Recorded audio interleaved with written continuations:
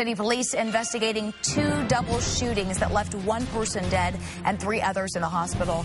The first happened at 9th and Paseo. Police say they were responding to a call of shots fired around 3 this morning when they found 1 man dead and another with critical injuries. So far, police say they have no suspect info, and it will likely be some time before they get it.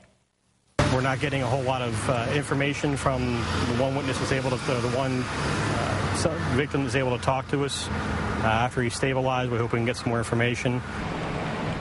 If you have any information, call the TIPS hotline, 816-474-TIPS.